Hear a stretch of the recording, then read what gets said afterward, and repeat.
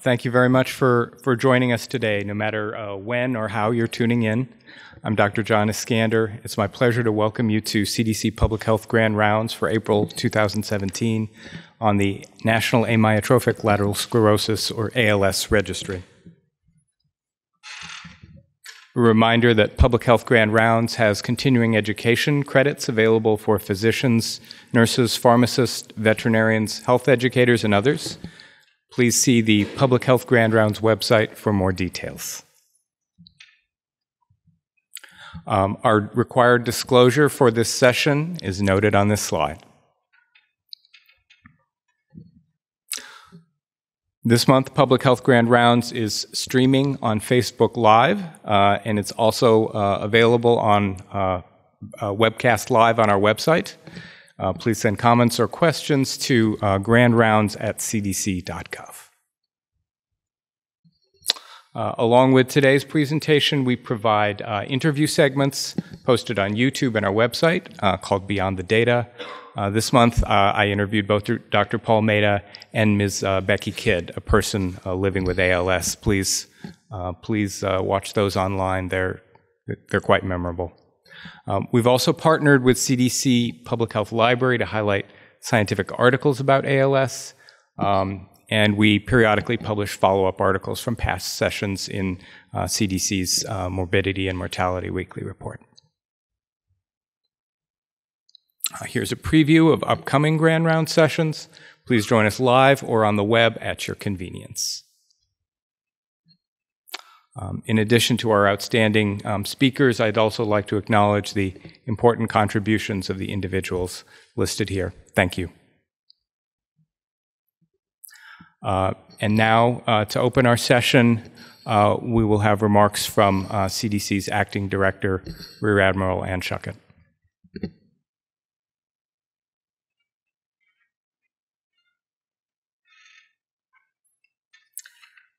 Well, thanks so much, and I welcome people here in the room and those on watching from our other campuses and watching through the live stream as well. I personally found the materials put together for today's Public Health Grand Rounds extremely compelling, and I hope that you will too. They brought to mind memories from my first few months of internship, which is, of course, a critical period for every young doctor in training. During that period, I cared for a patient with ALS who was in our hospital's intensive care unit for several weeks.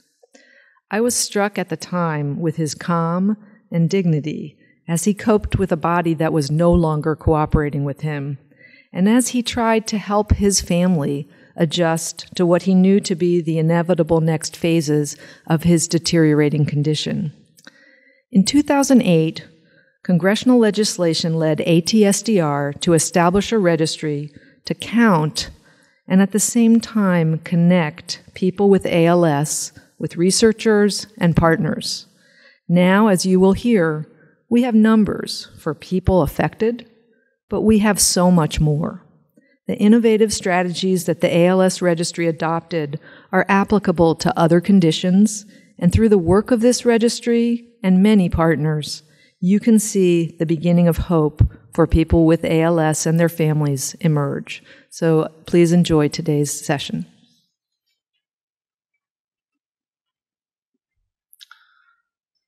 Our first speaker is Dr. Kevin Horton.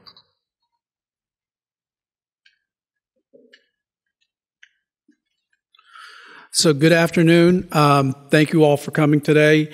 I'd like to extend a big welcome to our pals or our patients with ALS who made the journey here. We know it's not easy for you to get here, but we really appreciate everything that you're doing, and especially supporting the registry. So today I'm going to be talking about ALS or Lou Gehrig's disease. And ALS is a rapidly progressive fatal neurological disease caused by the degeneration of motor neurons. Unfortunately, ALS has a very high case fatality rate, as approximately 80% of cases die within 2 to 5 years. We do know a little bit about the epidemiology of ALS in that an estimated 10% of the cases are familial or genetic, and the remaining 90% are considered sporadic cases. And of these sporadic cases, the etiology is largely unknown, and unfortunately, there's been no definitive cause to date that has pinpointed what's behind ALS. Now, there have been a number of hypotheses that have been looked at, and these include things such as chemical exposures, things such as heavy metals, volatile organic compounds, pesticides. Other things that have been looked at include infectious agents, nutritional intake, physical activity, and then probably one of the ones you've been hearing in the news lately is head trauma. Unfortunately, ALS does not have a cure. So currently there's only one FDA-approved drug for ALS, and this is called Realitech. But this drug only prolongs life by about 2 to 3 months on average. So ALS, like many non-communicable diseases, is not a notifiable disease in the U.S. And this is an important thing to note. This means that doctors and healthcare facilities are not required to report newly diagnosed cases to state health department, which in turn notifies CDC. And without these case counts, there's really a lack of reliable incidence and prevalence estimates for the U.S. So in October 2008, as was mentioned, Congress passed and President Bush signed the ALS Registry Act. And I just want to say that this act was largely passed because of the grassroots efforts of patients, caregivers, various ALS organizations around the country. And while the act did not make ALS a notifiable disease, it did give us footing here at CDC-ATSDR to create a population-based ALS registry for the U.S.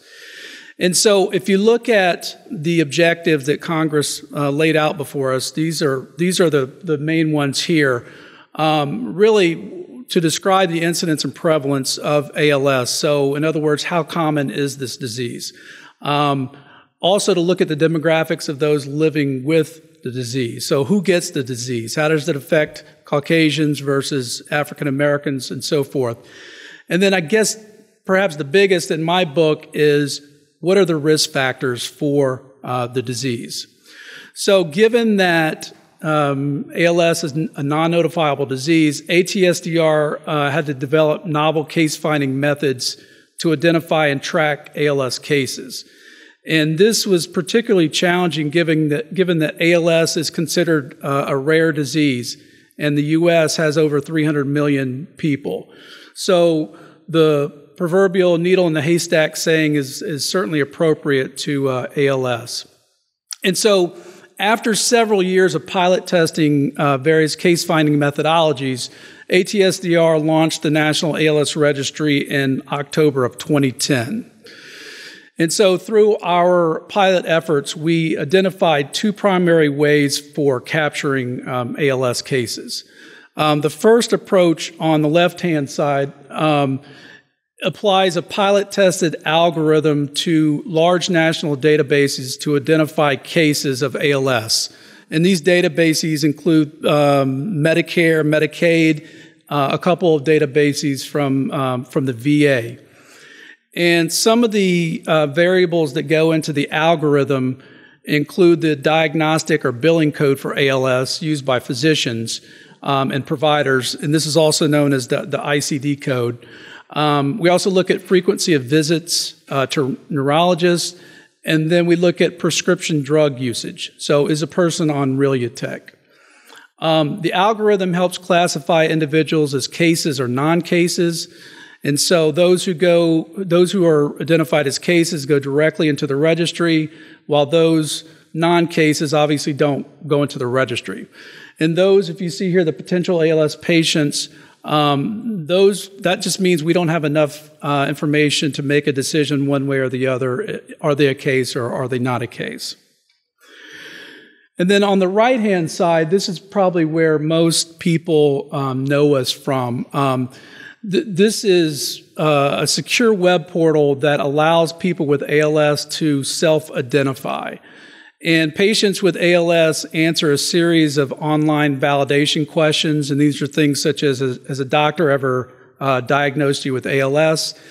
And depending upon how they answer, they're either considered a case or not.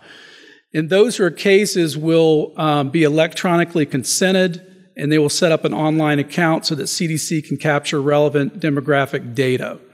Another important thing about the web-based approach is that it allows ALS enrollees to take brief online risk factor surveys that help CDC learn more about the possible causes of ALS. And again, we look at things such as occupational history, residential history, history of head trauma, and Paul's going to be talking more about these risk factors. So cases then from both approaches are merged, deduplicated, and this is to ensure that we're only counting a case one time. So ATSDR, we publish annual reports of our findings in CDC's morbidity and mortality report. And our first two published reports covered calendar years 2011 through 2013.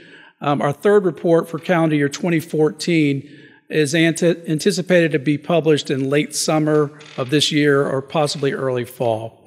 And you're going to hear more about previous findings shortly from Dr. Mehta.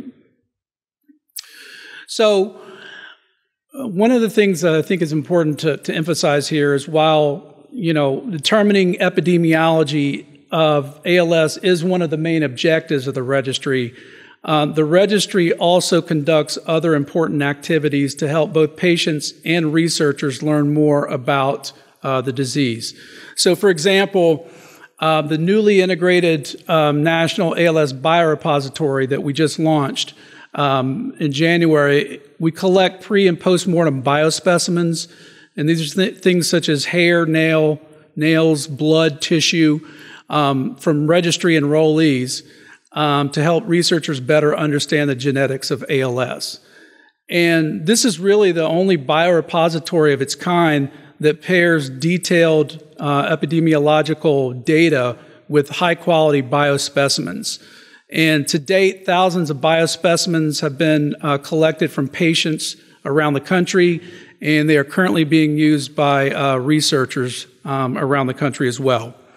The registry also funds external research to help the ALS community learn more about the etiology and risk factors.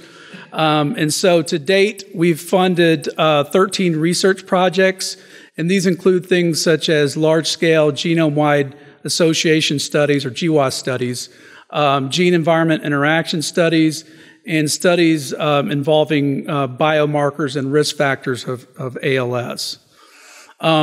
Another important activity is using the registry to recruit patients into clinical trials and epidemiologic studies. As you can imagine, clinical trials are very important for patients not only to learn more about the disease, but to potentially get some therapy that may be able to treat the disease. And so clinical trial enrollment in general is pretty difficult and it's costly. The registry actually speeds up recruitment time. It increases study sample size. It helps achieve racial and ethnic and geographic diversity. And best of all, it's a free service to researchers. And so to date, the registry has helped scientists in the public and private sectors to recruit hundreds of patients into 26 research studies at the moment. And I just want to say a little bit about how we promote the registry. If you build a system, you have to make sure that people understand that the system exists and that it's there. And so we work with a number of partner groups around the country to promote the registry. Obviously, patients are our target population, and we engage directly with them through patient forums, advocacy meetings, ALS walks, social media, and so forth. We also work with large national ALS patient organizations to promote the registry. And these organizations represent a majority of ALS patients throughout the U.S., and they help us promote the registry through their multidisciplinary clinics, through their chapters and offices, which covers most of the U.S. Another important partner are healthcare providers, such as neurologists. And these folks are critical because they see patients on a daily basis, and they can really serve as a mouthpiece for the National ALS Registry. And we interact with many of these clinicians at national meetings and conferences. ATSDR, we also work with other federal agencies. This includes agencies such as the Centers for Medicare and Medicaid Services, the Department of Veterans Affairs, and we work with these groups to secure administrative data. And we also work with NIH, and they've been helping us genotype our biospecimens. And then we also partner with research institutions by providing epidemiologic data and biospecimens to help support their research projects. And so just in conclusion for my slide, this is the first and only population-based ALS registry for the U.S. that's quantifying the epidemiology of the disease. As I mentioned, it's being used as a recruitment tool for research, specifically for clinical trials. We're awarding funds for external research to look at risk factors and etiology. And we're also providing epi and biospecimen data to scientists conducting research. And really, at the end of the day, we're trying to build the evidence to better describe the ALS experience in the U.S. And so now I'm going to turn the presentation over to Dr. Mehta, who will be discussing in more detail the ALS epidemiology.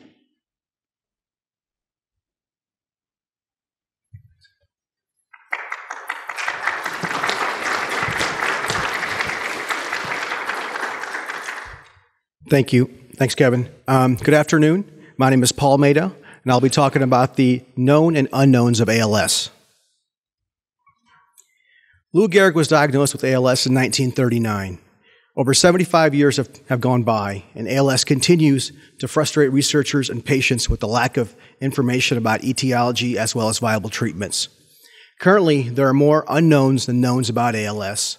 No one knows what causes ALS, but progress is being made. The latest prevalence estimates of ALS for 2013 show almost 16,000 cases in the U.S., or a prevalence rate of 5 cases per 100,000. As with any surveillance system, it is impossible to capture all the cases of ALS. We know there are missing cases. For example, those patients who get their care from private insurance rather than Medicare, Medicaid, or the Veterans Administration. ALS continues to disproportionately affect whites, males, and those between the ages of 60 and 69. We are not sure why ALS affects whites, and especially males, more so than any other group. This continues to be a vexing issue for researchers. There is another group that impacts ALS at a higher rate. It is our military veterans, specifically men. Those who have served are at greater risk of ALS than those who have not served. For example, vets who have served in the first Gulf War were twice as likely to develop ALS as those not deployed to the Gulf. We are not sure why veterans are at risk, but it may be environmentally linked. More research is needed to investigate etiology. Sports and ALS have also been in the news recently, specifically football. It is unknown why football players are at a greater risk of ALS than the general population, but it is believed it may be due to repeated concussions. More research is necessary to fully understand the pathophysiology of ALS, especially among football players. Nationally, the incidence of ALS does not appear to be rising. Prevalence continues to inch upward for several proposed reasons. First, patients are living longer with comprehensive care from their multidisciplinary centers, where they get their care at one location. These large ALS clinics provide patients with their neurological, nursing, dietary, physical therapy at one center. However, not all patients get their care this way, and those living in rural areas see their local primary care physician or neurologist. In addition, the registry continues to mature and does a comprehensive job capturing more cases. That is, better case ascertainment. ALS etiology is elusive, but we know there are two types of ALS, sporadic or familial. Sporadic ALS accounts for the majority of cases, approximately 90%. Familial ALS is the rest at 10%. Familial can be linked to certain genes shown above. There are currently around 20 genes for ALS, and more continue to be identified. C9orf72 and SOD1 are the most commonly identified in patients. Familial ALS is most often autosomal dominant. Parents with this mutation have a 50% chance of passing it on to their children. Not all who inherit the gene will get ALS, mind you. Patients who are diagnosed with familial ALS typically show symptomology earlier. Counseling is available to these patients as well. One way the registry is helping explore ALS etiology is through the completion of our risk factor surveys. Currently, patients who have enrolled in the online portal have completed over 60,000 surveys. These surveys will help researchers further explore ALS causes and risk factors. Currently, the registry has 17 risk factor surveys, which are taken by patients who enroll via the online portal. The purpose of these surveys is to shed light on ALS etiology and whether certain factors can either be protective or contributory to disease insult or progression.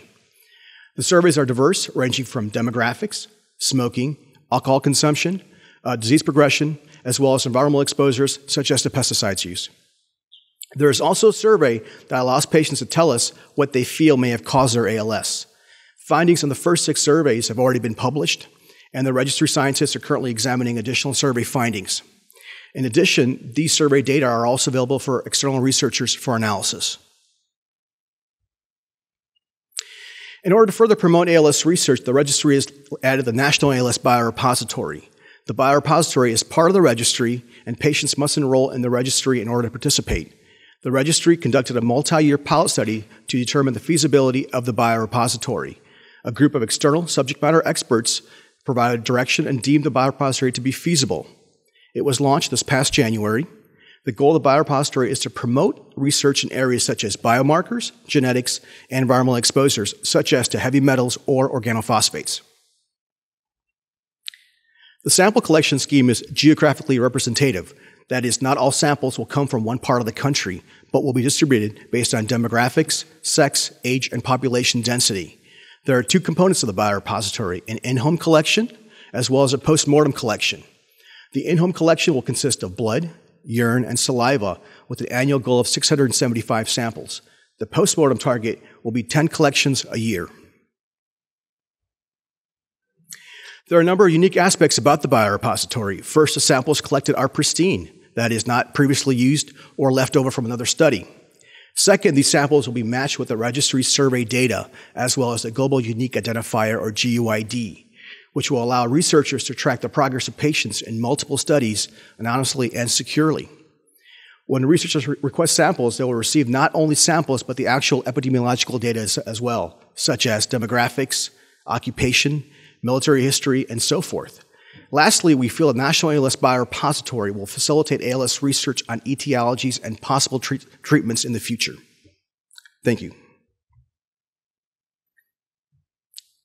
And it's my pleasure for Dr. Kasarskis to go ahead and present on the provider aspect of ALS.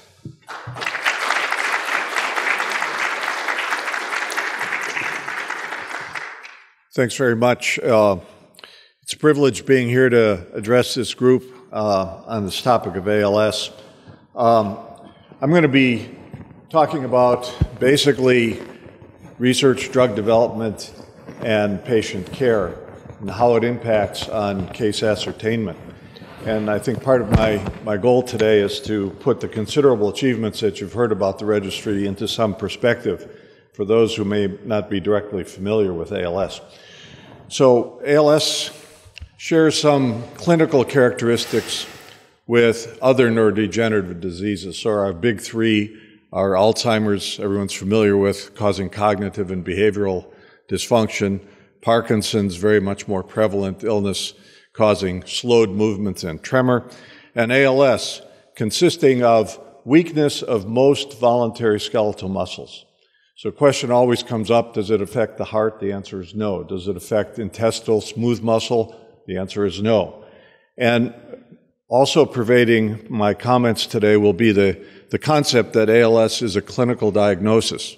So for non-genetic cases, we really do not have a definitive imaging biomarker nor a definitive test in blood or cerebrospinal fluid.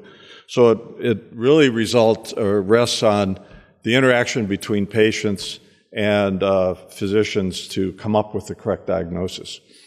So the clinical characteristics of ALS are pretty much listed here. So typically, weakness will begin in one bodily region, roughly 80% of the time in a limb. So it'll begin very insidiously, very subtly, with perhaps a foot drop or just a little bit of weakness with hand function. The remaining 20-25% of the individuals will have difficulty beginning in the so-called bulbar region, which means difficulty with articulation of speech or chewing or swallowing function. So the formation of concepts and language is preserved, but the pronunciation and articulation is impaired. As clinicians, we look for many things that are preserved or normal, or relatively normal. So sensation is normal, unless, of course, you have another cause for numbness on your feet, like diabetes, as an example. But ALS by itself spares sensation as a general rule. Sphincter control, voluntary control of one's bladder and bowel function, is normal. Eye movements, by and large, even though this is under our voluntary control, eye movements remain normal, which is a tremendous statement because it is daily used by ALS patients to communicate if one loses their voice. And awareness and cognition and memory I've already spoken of are normal. So the clinical outcomes of ALS, you've heard this already from Dr. Horton and Dr. Mehta. It's really uniformly fatal, and the way it is a disease that limits the length of lifespan is because of ventilatory or respiratory insufficiency. So even though we can stop our breathing or start breathing rapidly, so these are under our voluntary control, these muscles are also affected. And so I'll have a slide illustrating the progression of weakness keyed off of respiratory function. Riluzole was already mentioned as extending survival for a short period of time. And as you heard already, most ALS patients have no family history, no primary first-degree relative with ALS, so they're listed as sporadic, and the 10% are extraordinarily informative for us because you can do genetic testing, map the gene, create experimental animals in order to study ALS. Not shockingly, people with a family history with genetic-based ALS, familial ALS, usually have a younger onset of age and perhaps a more rapid progression depending on the genotype. Now, these are illustrations of what ALS looks like, and we have many attendees to this conference that are not here physically present, and so this is going to give a snapshot of what weakness means from the neurology standpoint. Unfortunately, that sort of lay term is thrown out kind of trivially. You know, everybody's having a bad day, so you feel weak. But this is what real weakness is. This is a patient I videoed of about 3 months prior to this man's death. And so it represents a very advanced individual. So in the lower right panel here, I'm asking this individual to simply raise his hand against gravity. And you can see that he's unable to do this. So when we're talking about weakness, this is really weakness. In the lower left panel, we talk about clinical findings that we look for. We look for muscle atrophy. You can see the muscle atrophy on this gentleman. And we look for fasciculations or spontaneous contractions of muscle. And this will be illustrated here in this slide as well. So it comes as no surprise that this gentleman is extraordinarily weak. And these muscle fasciculations usually are not troubling to the patient, but they're present. Most of the time by themselves they don't merit medical treatment, but that's one of the clinical findings we look at. Now, already mentioned about bulbar weakness, and this gentleman is going to be protruding his tongue. You could look at this and see also atrophy on his tongue.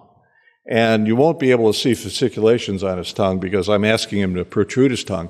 But this is all that he can do.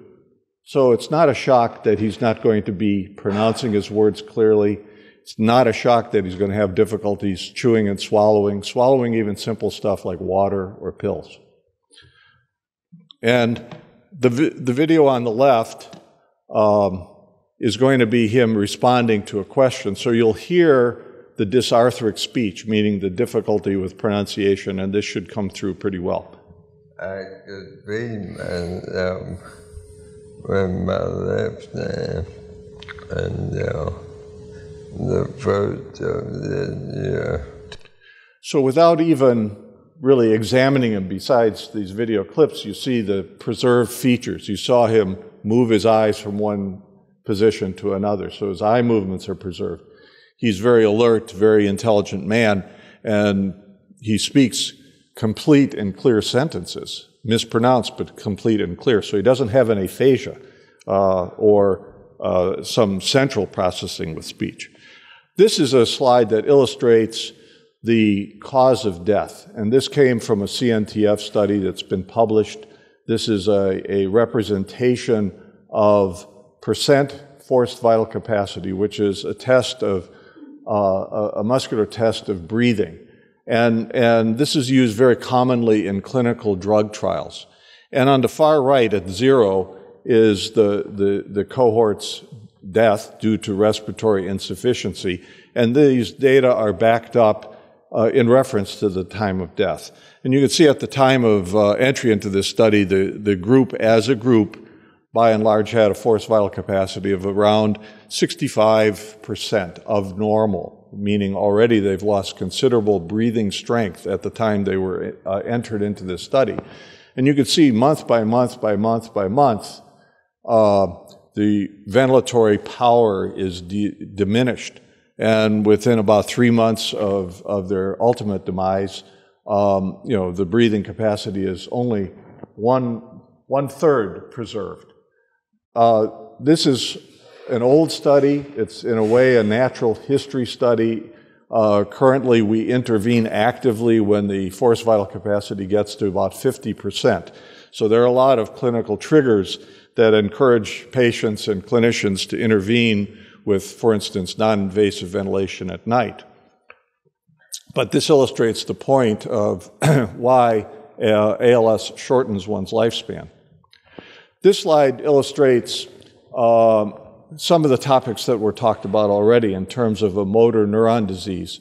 In Europe, this will be known as a motor neuron disease. Here in the United States, we say ALS.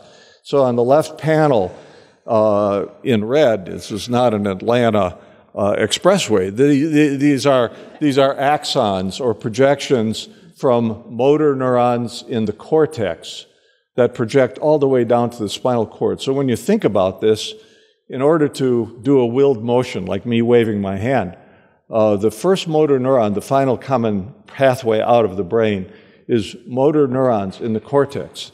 And a single nerve cell will project physically and connect with a motor neuron in the spinal cord. So depending on how tall you are, it might be a meter in length. The second neuron in the spinal cord is illustrated on the right side. These are the spinal motor neurons. These also are very long neurons. They will project and connect with skeletal muscle. And so for me to wave my hand, nerve cell number 1 is in the brain, nerve cell number 2 is in the spinal cord, connecting to the muscle, allowing me to make that motion.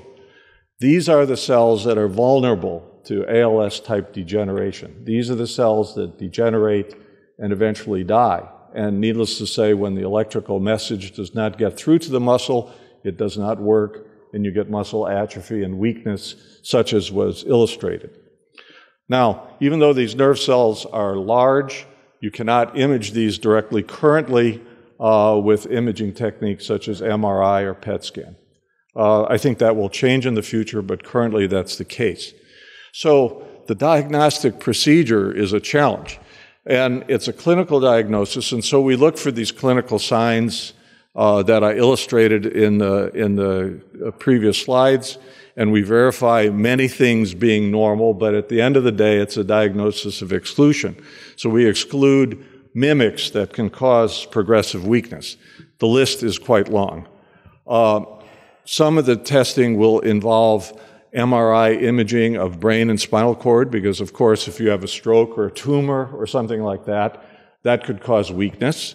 EMG, a nerve conduction study, I don't have time to go into the details. Every patient in the room is cringing when they think about this. It's not exactly the most pleasant test, but this directly examines whether the problem is in the muscle causing weakness or backed up into the spinal cord. And we do lots and lots of different laboratory studies to exclude other illnesses that conceivably might cause progressive weakness.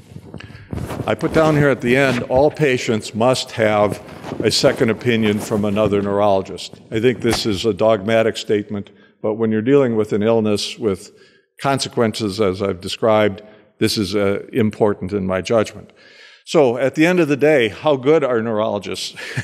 Do we have any bragging rights? Well, actually, we do a fairly decent job. So the clinical diagnosis has about a 95% sensitivity compared to autopsy examination of brain and spinal cord. So if we have very, agreed upon diagnostic criteria, they go by the names of Escorial with the Iwaji criteria, the Early House. So we follow these criteria, and if we apply them and have two neurologists, basically we're doing a fairly reasonable job. A recent study coming out of Scotland illustrates this point. About 44 individuals in their registry came to autopsy, and the diagnosis was confirmed. So despite these challenges, epidemiologic research, as you've heard, is possible. We have tools that quantitate muscle power, which are used for drug testing outcome measures. We have a self-rating scale, the ALS Functional Rating Scale, which is adapted to computer use over the phone, caregivers, and this will help map the progression of ALS. Illustrated here is a woman doing pulmonary function studies, such as you saw the FVC measured, and survival, ventilation-free survival is another outcome measure. There are other measures of muscle strength and power and dexterity. Physical therapists, of course, do the timed up and go test. This is the Purdue PEG board. It looks like a cribbage board. These sorts of things are done as clinical outcome measures in various combinations in different drug studies. So by the time people become clinically impaired, actually the majority of vulnerable motor neurons, it is believed, have already degenerated and died. So clinical drug studies require a large number of patients, costly, and this is a major barrier to progress in terms of time and distance and out-of-pocket expenses. So with all of that, I'm standing here with reasons for optimism.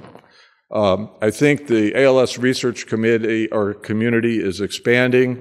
It's extraordinarily passionate in what we do. I think the National Registry stands as a #1 example of that.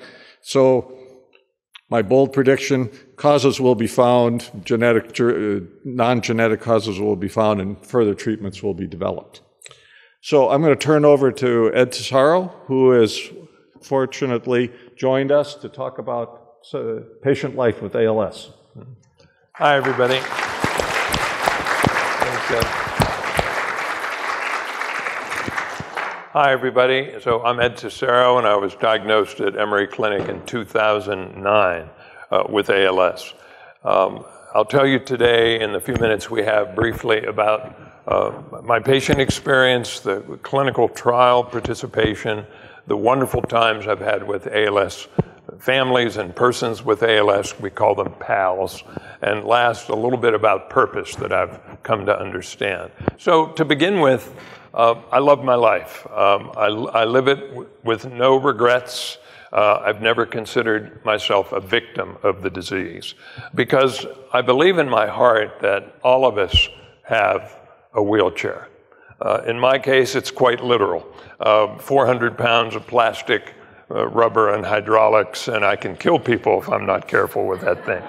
But with everything that goes on in my long life, every family I know has had crisis, whether it's caring for children or the dashed hopes of dreams and careers or family emergencies, life and death issues. We have to reckon with the human condition. And we can bend the curve a little bit, but we can't change it. We can be kinder to people, we can listen better, we can seek out those from whom we have much to learn, and generally living our life that way is quite a salve, quite a bromide. The last one in my case is important, having to do with seeking out people who that my wife and I have enjoyed so much. Those families have changed our lives. I think there's 150 of them, just to pick a round number. And it's been a very big deal to us. It also means learning about activists and thought leaders in the national community of ALS. And you see a few, 6 people in front of you there. Seeking out those individuals and their very private lives that they've decided to make public has been also very good for the science, for the fundraising. Let's be clear about it. It's very important in this business. We would all agree that ALS could be the most frightening disease in history. There's a good argument to be made. So the ongoing struggle to encourage newly diagnosed people to come in and talk about their condition is a big deal. And by the way, what I didn't mention is Ed Rapp on the left will be here in October to honorary chair of our annual MDA Night of Hope. So another national leader who brings his story to Atlanta to help us do what we do. But there's an ongoing struggle to encourage newly diagnosed patients to come forward. We've talked about the fact that it's complicated, but that people have this tendency to hide, to go inside, to not want to have conversations with friends and family about the disease. And we just have to know that those first tendencies have to be dealt with. So the cost of living with ALS, we'd all agree, and the expenses listed there on the screen are pre-diagnosis, the medical community expenses. But my point today is about the post-diagnosis personal cost that those in my community have to go through. First of all, every disease or injury is costly, but no injury or disease, I think, requires as much personal expense as does ALS. The basic requirements to live with it involves, as many of you know, home renovation, vans with ramps, expensive power chairs, lifts in your home, every sort of ramp on the outside. It's in the 100 to 150,000 range just about when you get started. So the personal cost has to be understood because the fear of family financial ruin is a very big deal, and the consequences of that fear are more physical, so it's quite a vicious circle in that regard. So there's much to understand about how we have to pay and how we need help and where do we go for resources that we'll talk a little bit about in a minute. So the next subject is the openness of the medical community towards researchers and investigators include toward new patients and their families.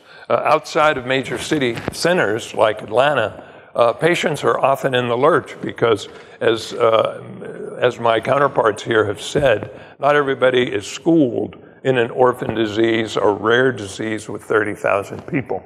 Even in Atlanta, with my insurance plan, which I would say is very good, I was misdiagnosed with spinal stenosis 8 years ago. Had a major back surgery, only to find that orthopedic people and neurological people don't use the same language when they talk. So if it can happen in Atlanta with the kind of care that I've had, I know it can get even worse. Why is that language not more common? I'd say that's a great question to ask as we move forward. It should be. So next, the patient process to be available to participate in a clinical trial.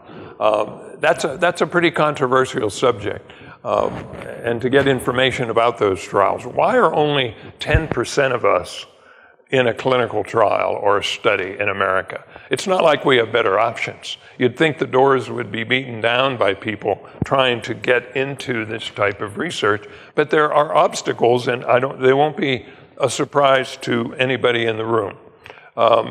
Delayed response to questions on the trials we see listed on clinicaltrial.gov, which is a great site. But it's not easy to get follow-up questions there. It's not easy to understand the status of those trials. Because if they go well, there are silos to be protected. If they go poorly, nobody really wants to talk about them. But patient issues are just difficult to get the answers you want. Lack of awareness and trial options, the burdens associated that Ed mentioned with travel and cost are factors that also keep us outside of the research. Common doctor factors, surprisingly, are the failure to personally advocate even to their own ALS patients for involvement in a study or a trial. In a study that I read, it's called The Absence of Physician Influence. You would think that would be the opposite, but again, it's a difficult road sometimes. So the next point is the counsel we need as newly diagnosed patients to accept the reality of our disease and how to turn it into a life force. Sounds kind of theoretical, but there's very little personal counseling in the clinic playbook that exists today. It doesn't mean there aren't people there to listen.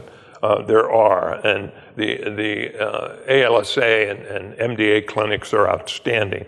But there's more that the community needs, and I'll use an example of the Pacific Institute on the West Coast, that for decades have been helping people through obstacles that they want to change, but they can't do it. So organizations like that teach us to want to change our experience, not wait for our experience to evolve. And my wife and I have learned in 8 years of informal conversations in this way that attitudes are developed, they're not born. And there's 5 things they're cliches, but they continually come back and mean something. And that's to be purposeful, to be selfless, to be self-determined, empowered, and courageous. Sure, cliches, but that's what you lose when you get a diagnosis like this, and we've got to fight to get it back. The next point has to do with the resources we have at our disposal. There are many more than you think, and those 2 organizations, the MDA and the ALSA and their Georgia chapters, are just outstanding. They've been so good for my family and the friends that I've come to know. So I don't think anybody needs a prompt from me to go and look at what options there are in those sites. But there are many. They do so much service, so much research, both, that it's a fine thing. ALS Untangled is a great way to distinguish real medicine from fake science. And there's people who contribute to that from all over the world, but it tries to tell you that this supplement or that drug being tested in Morocco or something is or is not as advertised. And they don't have any crystal ball, but it's a great source to help cut through some of that blather.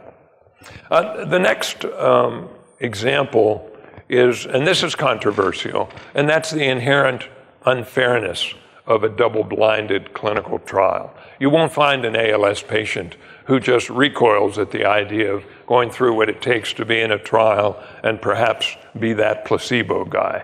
And until I went to, along with some in this room, ALS patients, and when we went to the conference last year in DC about clinical trial ALS preparation, did I really learn that from a science standpoint, that will never align with a patient wish with a fatal disease. I was an example. My ceftriaxone trial 5 years ago, 6 years ago, I had a Hickman catheter in my chest for a year, and I carried around frozen study drug for everywhere I went, movies, restaurants. I had to have that study drug. And I ended up being the clinical trial, but I ended up being the placebo guy. But until I understood at that conference, and when the trial failed, I understood why it has to be that way. Because if it's not double-blinded, what do we learn? So one of the roles I try to take in my layman's ability is to try to tamp down some of that anger that comes from people who are told you don't qualify or you can't get in, or if you do, you may have to be a part of a 50% blind. So, you know, people do get angry at God, at science, at policymakers, and they always will because we have so much skin in the game, but that's important. Then next, the ALS plateaus and reversals. This is a wonderful site that Dr. Rick Bedlack at Duke and others continually study and investigate within their means things that are outside the box, because we all know there are no solutions that are going to cure anybody inside the box. So that team of people publishes information about what they think is going on out there. They do their own trials on food supplements and things that maybe wouldn't attract big pharma and that sort of thing. So that's a very big deal. So I started I started a study drug just a few months ago that I wouldn't have known of at all without going to do that. So I'm going to end on a subject also very close to ALS hearts. And it has to do with legislation and FDA-approved programs, right to try, extended access programs, both of which getting a good run these days. Right to try, as you know, many of you know, has become law in 33 state legislatures. And with Scott Gottlieb taking over at the FDA, it may well have some legs. It'll get a good look, we know. And while I'm talking about RTT laws, I have to honor a dear friend who passed away last year of cancer. He was an ALS trial patient with me at Emory. That's Ted Hirata of Atlanta. He has many friends in the community and way many friends nationally because he's been a tireless advocate, haunting the halls of state capitals and national capitals to make the case for better understanding and better access for patients through his own personal point of view and his force of character. So, Ted, we miss you, but thank you. The extended extended access programs are a little less controversial. They've been around for decades. In the 60s, experimental cancer drugs and HIV/AIDS drugs reached thousands of people under the extended access program and compassionate use premise. So that's a fine thing. ALS patients don't have access today, and there's a real stumbling point between doctors, patients, big pharma, study trial people, because they don't want their results compromised, or they don't want lone wolf people out there claiming one thing or another. So the way I think of EAP is that it's about the patient is dying. The patient can't get in a clinical trial, and the primary goal of these programs is for the patient treatment, not research. So I think if we keep the context of the discussion within those objectives, I think we'd have more converts. And there should be a way forward for that in all of our communities. So thank you for the long listen. It's a tough subject. but maybe we can fling open a door or two in the next couple of years of research. I know a lot of smart people are working on it, and we'll change this disease from a fatal disease to maybe a chronic condition. That's not sexy, but I don't use the word cure. I'm happy just to stall this thing and get all of us to another chapter in our life. Thank you very much.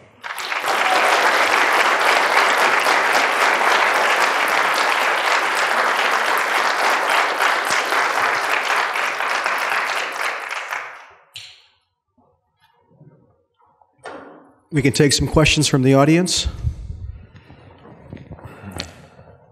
Yes, ma'am.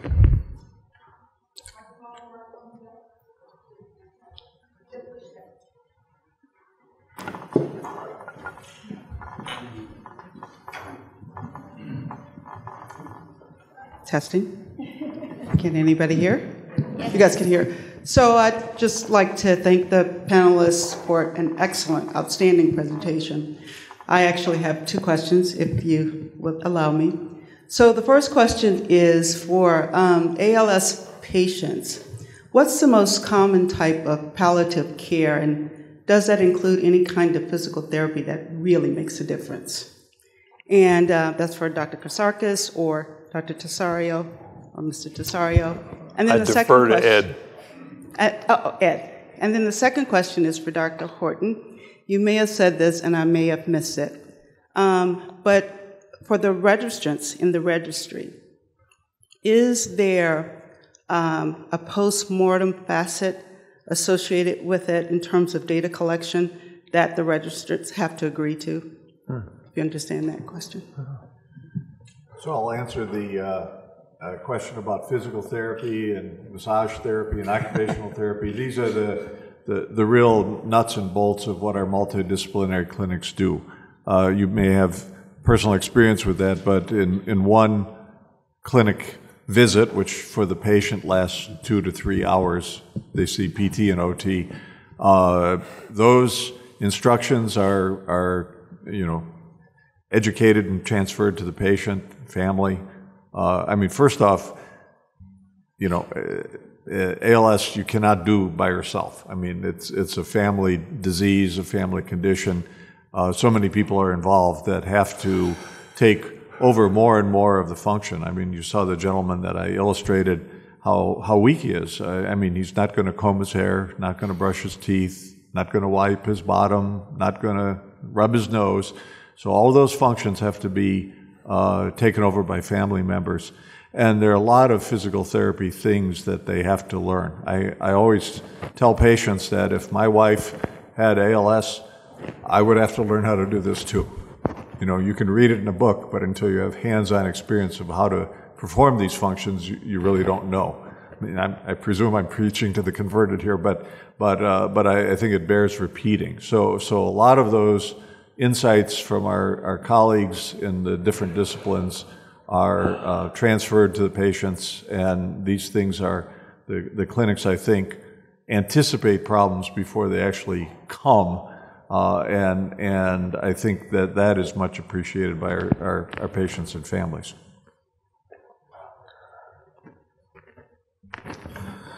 So, Sharonda, I'm not exactly clear on what you're asking, but one of the things that we wanted to do is to make this registry as useful as possible, not only for patients, but for researchers as well. So one of the things that we constantly do is when we go out to conferences and we meet with patients, meet with researchers, is to ask them, how can we improve this registry? And one of the things that was brought up is, the collection of samples from living people and the collection of samples from people who pass away and they're generous enough to donate their body to CDC to harvest the biospecimens. And so I think that we have done a good job, or at least we're on the way to collecting, samples that can be used for research purposes. I mean, we probably won't use them here at CDC, but we didn't necessarily collect the samples for us here at CDC, but for external scientists. And so the more we can shed light on this disease, whether it's through epi data or biospecimens or a combo of both, then that's what we're trying to do.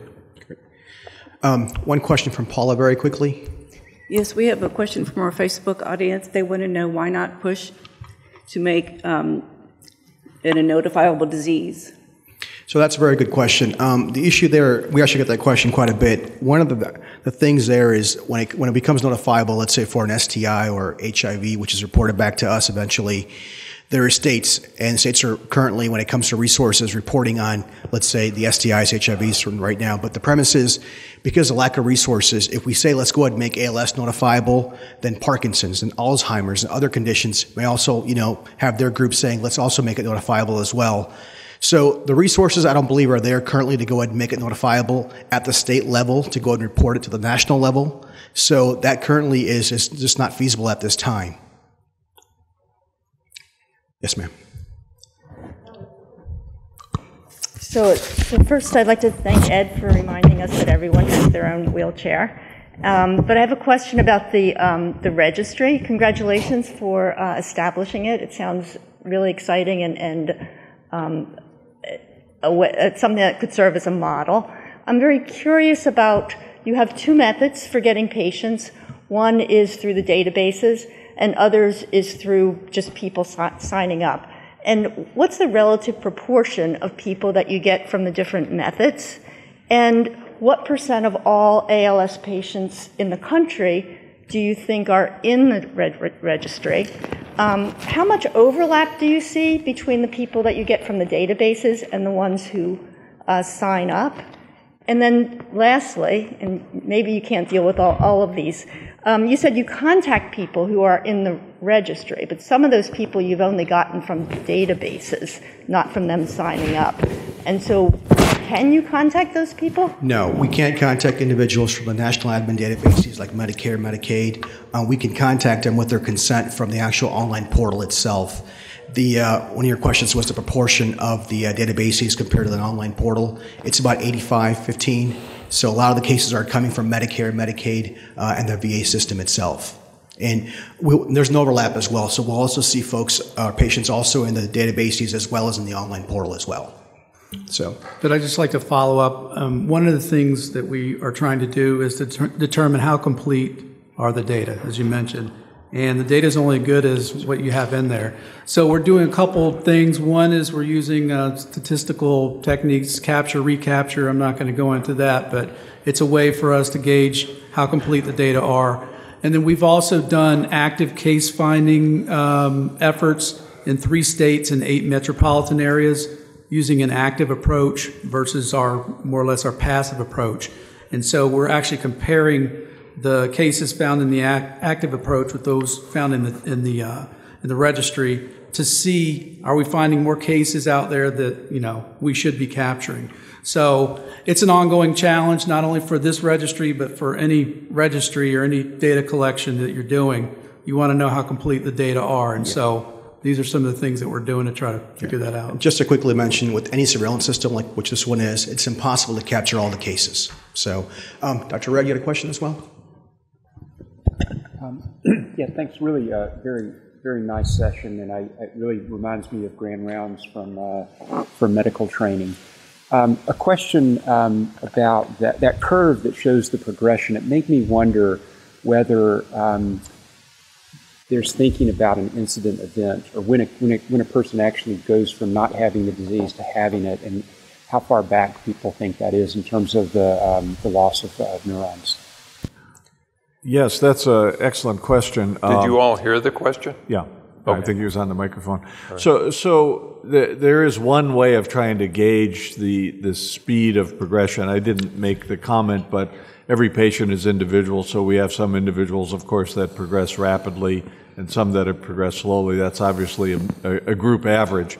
And there's one technique of saying what your ALS functional rating scale is the first time you encounter the medical system, and back it up to, as best you can tell from historical data, when someone first develops weakness. But we know, based on the EMG information, that the process biologically in the spinal cord has gone on for a long period of time. Because when you think about it, I didn't get into this, but all the motor neurons don't die off at the same time. So you'll have one die off, and the other remaining ones will sort of sprout and take over the territory. So as far as the patient is concerned, I'm still strong. And in fact, Lou Gehrig was mentioned. He was diagnosed in '39. That's not when his disease began. It began in 1938. He played the entire year, and his batting average was, quote, only .295. The previous year it was like .345. So he had a drop off in function, but he continued to play, and he played every single game.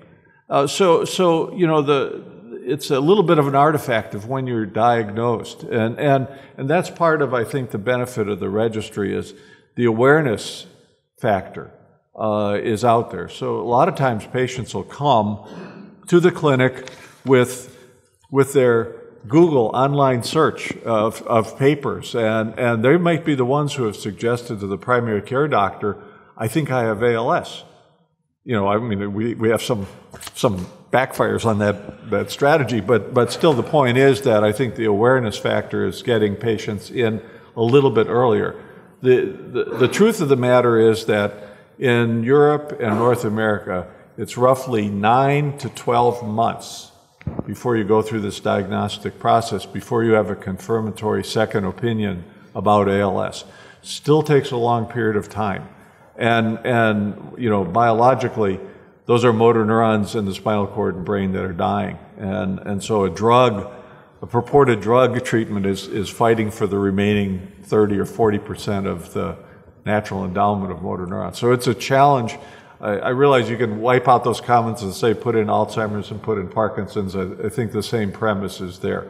It's an uphill battle with these neurodegenerative conditions. Thank you all very much. We're going to have to end our webcast and our session now. Thanks very much to all of our presenters.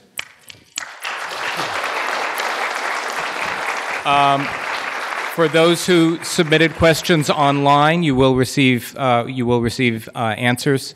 And please join us next month when we are going to rebroadcast last month's session where we had some technical problems. Thank you very much.